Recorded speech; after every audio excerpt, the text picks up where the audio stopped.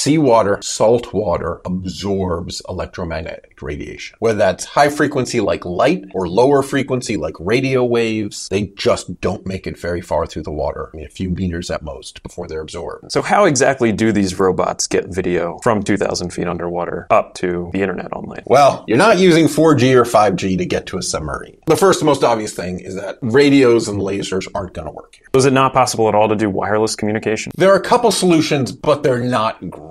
One, there's sort of sonar. You can use sound. That ends up being really low bandwidth. Sort of like making really, really loud modem sounds into the ocean and hoping that a little bit of it gets through. There's been a company that's been experimenting with flashing bright blue lights to send data. It works to tens of meters, giving you a not very fast link. The US Navy with subs used to use extremely low frequency radios with these huge antennas. This was 3 to 300 hertz, and it managed to send a couple characters per minute. So low bandwidth, we can't even imagine now. Is it even video if you're only sending 1 frame per month? That's sort of a philosophical question. So the only two real solutions are wires, copper wires going down, twisted pair, or better, a fiber optic cable. So you have a thread of glass and you can put laser through that. And that's what they used in this ROV to find the giant baby squid. The other sort of robots you hear about underwater are AUVs, autonomous underwater vehicles, smart enough to do things without a tether. They can't really get video back. So most of the interesting things are these ROVs where there's a tether to the surface. Subscribe for more connectivity tech knowledge.